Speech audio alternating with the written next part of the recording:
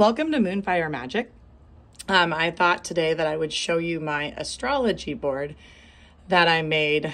And I started, it's just a whiteboard.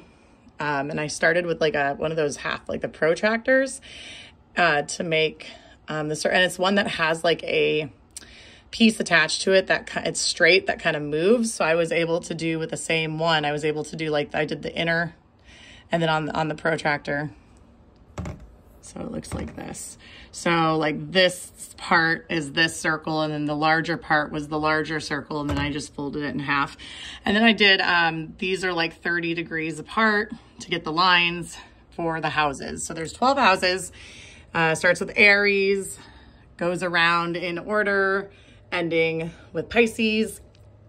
So each of the houses has the symbol for the zodiac that belongs in that house. It has the house number.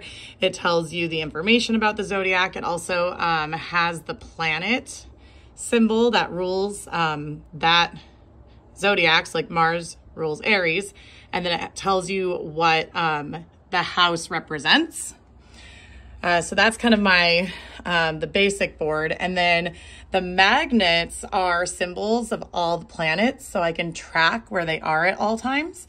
When they're upright, then that means that they're going regular direction. When they're upside down and towards the lower part, that means that they're retrograde. So I can easily look right now and see that, you know, Pluto and Saturn are the two planets that are currently retrograde.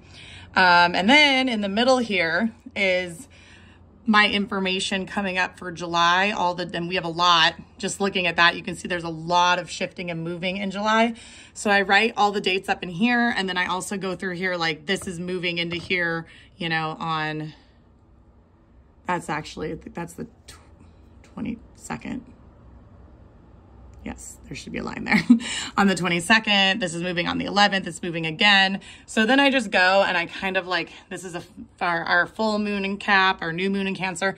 So it just kind of gives me an overview, and every time I change it, I can snap a picture on my phone. Really easy to keep with me so I can look up what's what.